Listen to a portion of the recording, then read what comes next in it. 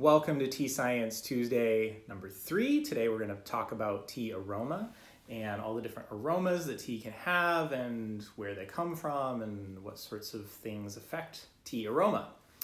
So I think this is a really cool topic, and if you guys saw the suggested reading that's on my blog, ericarscott.com, you can see there's a blog post about Tea Science Tuesday with a sort of a syllabus. So if you watch the suggested reading, it was a great video from Sohan from West China Tea Company or Guanyin Tea House in Austin, Texas. And he talked about all the different smells and aromas that tea can have. And I'm not going to go through all of those in detail again like he did. Go watch that video if you're interested. But you can get from tea, right? You can get a different smell from the dry leaves than you get from the leaves once they've been warmed in a gaiwan. The lid of the gaiwan sometimes will have a different smell than just the wet leaves. Yep, definitely. This is a lot more sort of toasty notes in here, and I get sort of more sweetness off the lid of that gaiwan. And you can get a different aroma yet in the hot tea. As the tea cools down, you get different aromas coming out, and even in the empty cup.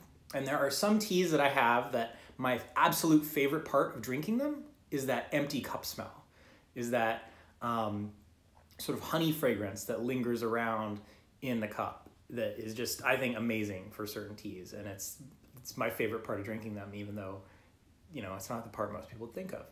So if you haven't done this yet, next time you drink some tea, make some tea for yourself, even if it's not Gong Fu Cha style or anything fancy. You can try to notice the different aromas that you get from different stages of making that tea for yourself.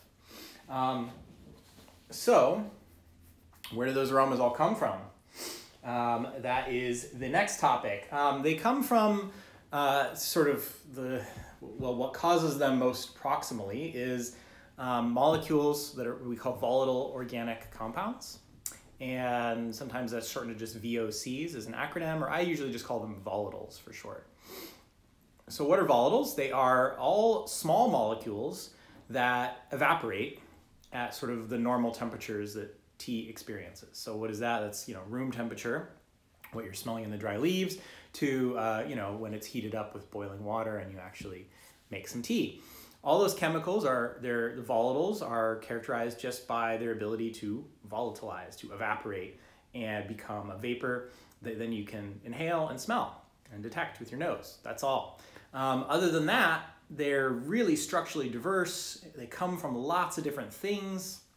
When we talked about caffeine, I had that molecule that I showed you. This is caffeine. And when we talked about catechins, I had some pictures of a few different molecules. But for volatiles, there's thousands of volatiles in a cup of tea. And many of them are all structurally not related. And so there's no one picture that I could show you for what a molecule looks like in this case, which is pretty interesting, I think, and pretty cool. So there's thousands of volatiles in a finished cup of tea, but there are not many of those that you would smell in a just fresh growing tea plant. So it's not like where you go and smell, rosemary or mint or something, and you can smell those volatiles from a distance, right? You can stand near a rosemary plant and you can smell the rosemary, or a lavender. If you stand in a field of lavender, it's going to smell like lavender. If you stand in a field of tea, it's not going to smell like a whole lot. It's going to maybe smell a little bit green, but not really like tea necessarily. Now, there's one exception to that I'll talk about later. Oh, hey, David, how's it going? And hello, Chara. Oh, is this Chara from Tufts? Welcome if it is. Well, welcome if it's not, regardless. So yeah, so like I was saying, if you stand in a field of tea, there's not a whole lot of volatiles that are going to be released right in the field. It doesn't smell like tea necessarily in the field because there's a lot of transformations that happen when you make a cup of tea. There's transformations that happen in sort of several steps. There's transformations that happen in the field when the tea is growing. Hello, Cup of Cha HQ. There's volatiles that are produced as a result of the sort of conditions in the field that the tea is experiencing. There's volatiles that are produced during the processing steps, and different processing steps are going to be producing different sorts of volatiles. And then there's also volatiles that are produced after the main processing that happen during aging or fermenting in the case of dark teas. And I'm probably not going to talk much about aging and fermenting because I think I want to save those for a different day, a different Tuesday. I think I mentioned before, there's a couple of really cool papers about aging tea and how that affects their chemistry that I want an excuse to read. So I might save that for another Tuesday. But I'll start by talking about, sorry, I'm looking at my notes here. I'm going to start by talking about things that happen in the field. And so the example I have of that is the tea that I'm drinking today. It's called Eastern Beauty Oolong. And I have a tin of some Eastern Beauty Oolong that I got from the tea farm that I lived at for a couple of months while I was doing research. And I bring this tin out because I wanted to show you that on the back, I don't know if you can see that, it's not really auto-focusing well, but there is a picture of a leaf with a tiny insect on it. And this tin is actually advertising that the tea inside has been attacked by an insect. And I think that's really cool. So they're actually saying, hey, look, this tea has been damaged by an insect, and that's what makes it good. So Eastern Beauty Oolong, and by the way, this is a little bit of an aside, but the name, it's sometimes also translated as Oriental Beauty. But the name in Chinese is literally Eastern Beauty, like the direction. And it's Dongfeng Meiren. Dongfeng is like the Eastern direction. Doesn't mean Oriental. Oriental used to mean the same thing as Eastern in English a long time ago, but now they're pretty different words. So I just go with the Chinese translation usually, especially because Oriental in certain situations can be offensive. So that's my take on it. So Eastern Beauty Oolong is only produced from tea plants that have been damaged by a specific insect, not just any insect, the tea green leafhopper. Its Latin name is Empoasca onucii, and it's tiny. It's only about 3 millimeters long as an adult. And what happens when they feed is they have these little straw-like mouth parts. And rather than using them like a straw, what they actually do is they kind of stick them into a plant and then move them up and down, break open a bunch of cells, and then they salivate, this watery saliva that has got a bunch of enzymes in it that starts to kind of break things down. And then they slurp up the juices. And that's how they feed. And then they move to a new spot, do that again. And this causes, just in that local area, causes that spot to kind of turn brown. Hey, Lindsay. And throughout the leaf, it causes a whole set of symptoms. So the leaves turn yellow. They start to get kind of thickened. And that's not good for tea processing because thicker leaves, they're going to be harder to roll and they're going to be more likely to break when you're rolling and shaping them. It's also going to possibly, if the damage is really bad, cause the leaves to kind of dry up and die on the edges and the tip and maybe even fall off, which of course is really bad.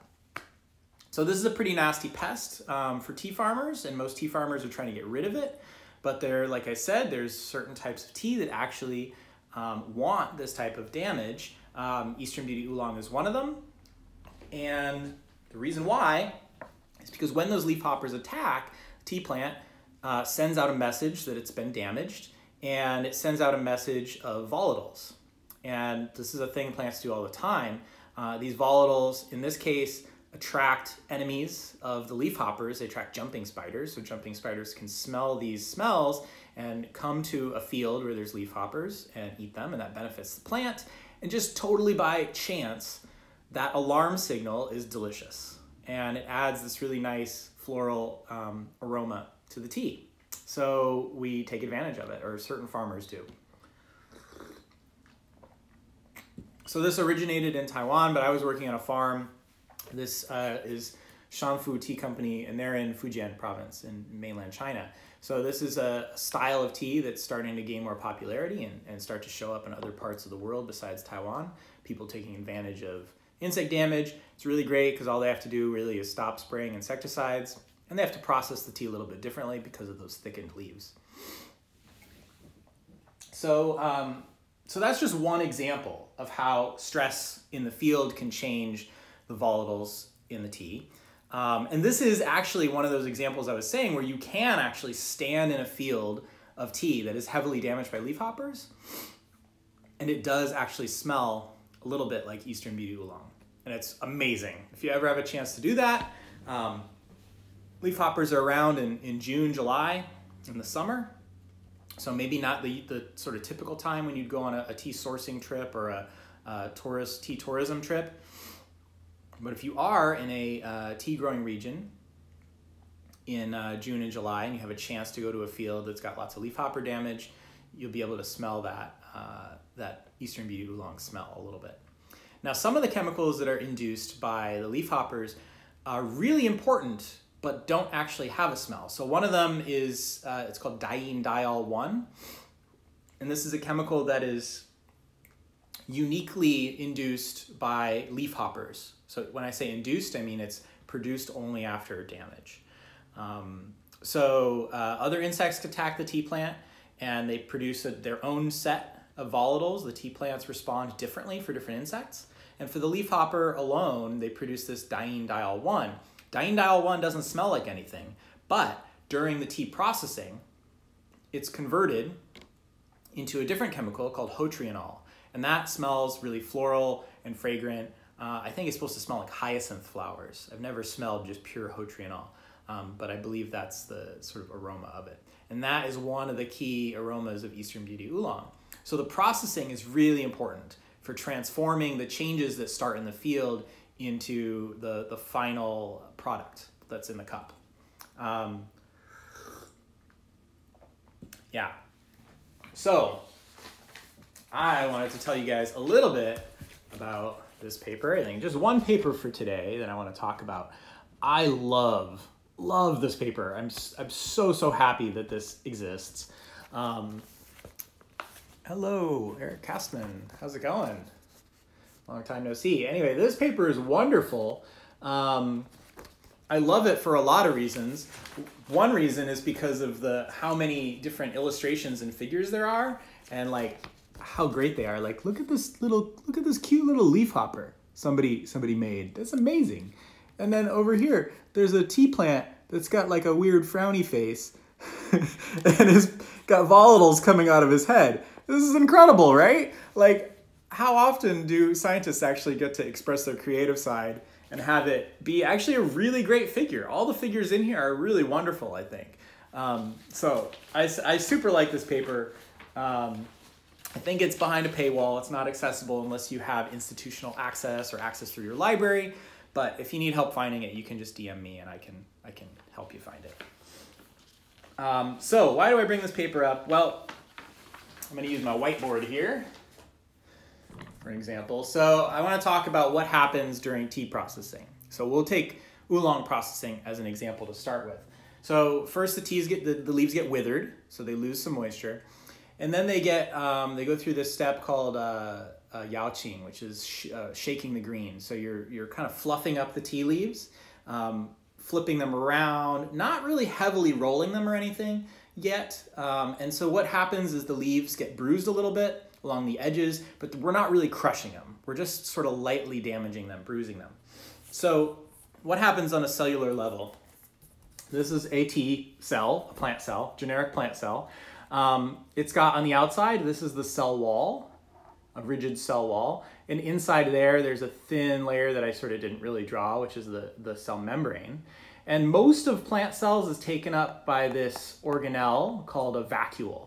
And it's just kind of a sac that mostly carries water, but it also has other things in it. And so in this case, we've got these dark blue and light blue dots representing precursors to volatiles. So these are things that will turn into volatiles if they can come in contact with these enzymes. So these little Pac-Man guys are enzymes. Enzymes are molecules that help chemical reactions along.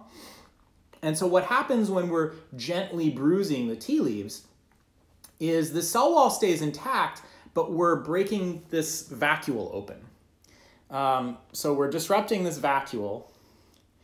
And what happens then is we've got a different set of enzymes inside the cell, in the cytosol, that's what this area is called, compared to ones in the cell wall. And so these enzymes in the cytosol now, these dark blue ones, can start to interact with these dark blue molecules. And when they do that, they release volatiles. Now, these light blue ones, they don't release volatiles yet because the enzymes that interact with them are over here in the cell wall, and the cell wall hasn't been disrupted.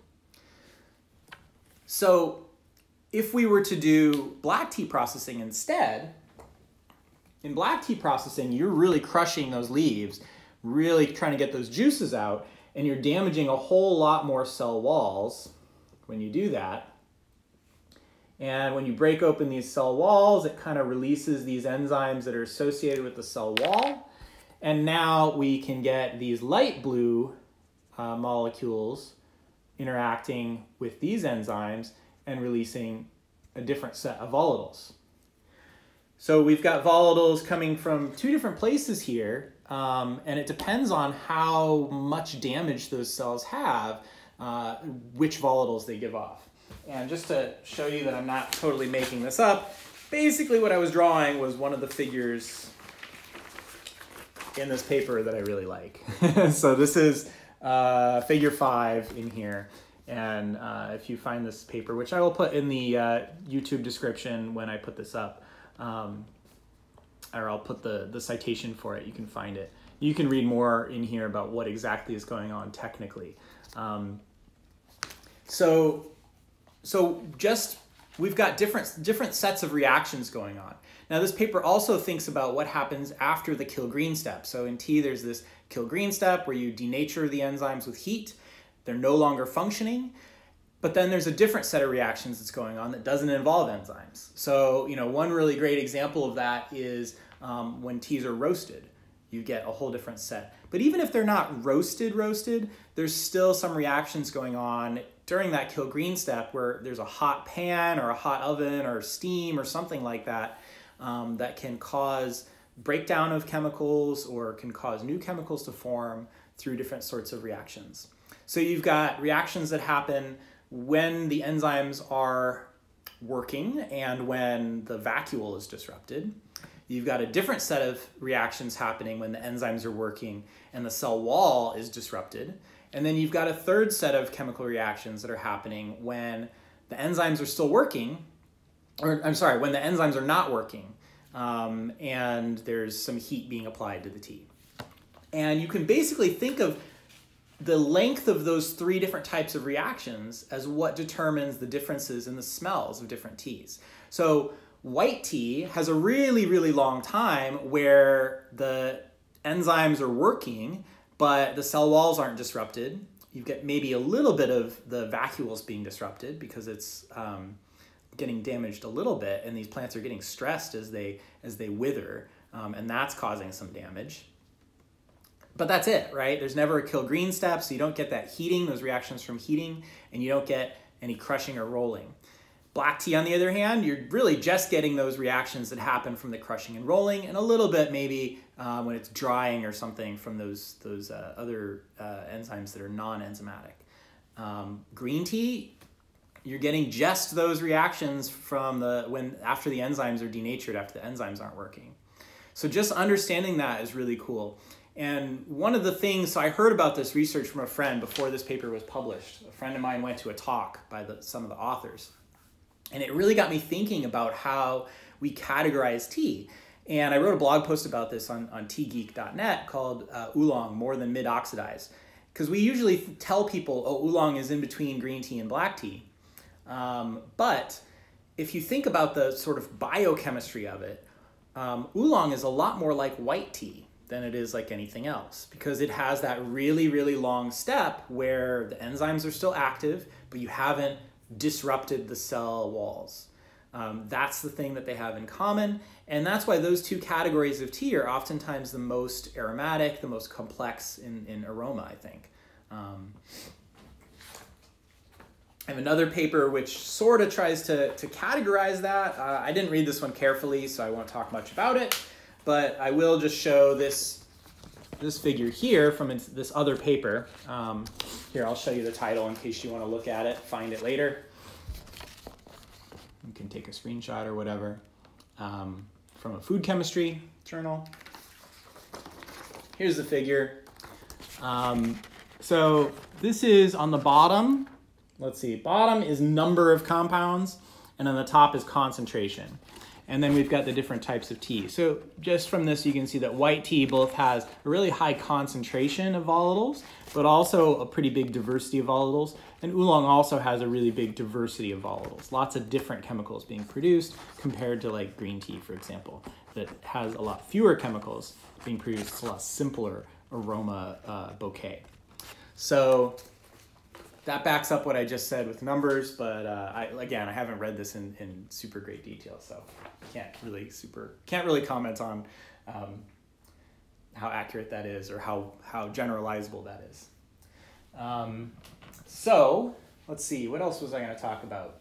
So you guys can like interrupt and ask questions, by the way, too. If you're watching live, I'm happy to interact with people and all that. Let's see, I talked about Eastern Beauty Oolong, I talked about processing, and yeah, so I guess the last thing that I'll mention before I wrap up is thinking about why there's different smells, going back to the beginning. Why do we get different aromas from dry leaves, from wet leaves, from the lid of the gaiwan, the hot tea, the empty cup? Yeah, I've got that empty cup smell now. Yep, it's different. It's almost kind of cinnamony in this. Why do we get different aromas if it's the same thing? Well, those volatiles that I mentioned at the beginning, and I defined them as being chemicals that can evaporate sort of at normal temperatures. Well, they're not all equal, right? The volatility, how readily they evaporate at sort of regular temperatures, that varies between the chemicals. And so if you've got dry leaves, some of those volatiles are locked away in the leaves. Some of them, though, are more volatile and will evaporate sort of readily. And those are the ones that make it to your nose when they're just dry leaves. When you warm it up, you get some of those less volatile compounds that need a little bit of extra energy, little heat energy to help them evaporate. You get those too. So you get now a different blend of volatiles that you're smelling. And then when you brew the tea, some of those chemicals are going to be more water soluble than others. And so some of them are going to end up in a greater concentration in your cup compared to in the dry leaves. You're extracting them preferentially because some like water, some don't. And so you're going to get, again, a different blend of chemicals. Now, the one that I have the most difficulty explaining is that empty cup smell. And it's so different sometimes than anything else, any of those other smells. And I don't have a good answer for why that is. I know that with pu'er tea, you very often get this honey aroma in the empty cup. And there's a chemical in pu'er tea that we find in our research in really high concentrations, in specifically in pu'er, and it's called phenylacetaldehyde. And it has a really honey aroma. It's actually found in honey also. And so we think that that might be what that empty cup smell is. But why do we really only detect it in the empty cup? I'm not sure. I don't have a good answer for you for that. But when you're smelling a smell, when you're smelling one of these tea aromas, you're actually smelling, hundreds, maybe thousands of chemicals all at once, and your brain is sort of aggregating that all into just a few flavor notes and that you can like process with your brain, right? And so changing the blend actually can change the smell you get. Changing the concentrations of compounds can change the smell. Another good example of that, there's a chemical in tea called indole. Indole in low concentration smells really pleasant and floral and nice, but when high concentrations, it smells kind of like poop. So it's never in that high of a concentration in tea, and it's dilute enough that it smells like flowers, and it's nice. But that was just an example of how, getting different concentrations in these different parts when you have the tea brewed versus when you have the dry leaves, different amounts of those chemicals are getting to your nose, and that's what's probably resulting in these different smells. So anyway, tea aroma is super complex, super interesting to me. It's big part of my PhD research is looking at the volatile compounds in tea plants and how they're affected by, different aspects of the climate and insects like these leafhoppers that I talked about before. So really been great to talk to you guys about it, and I hope you learned something. And next time you have tea with someone, you can encourage them to smell all these different stages of tea brewing, and you can tell them a little bit about tea processing maybe, and how those aromas get created. So unless there's any questions, I think I'm going to wrap up for today and go do some writing. So thanks for coming, everyone, and I'll put this up on YouTube afterwards so you can share with people if you enjoyed it. It's going to be on the Tea Geek YouTube channel, so if you just keep an eye out for that, subscribe to it. There's already 2 videos up there, one about caffeine and one about aftertaste, and then I'll put this one up sometime by the end of the week. So, all right, thanks for coming. Bye.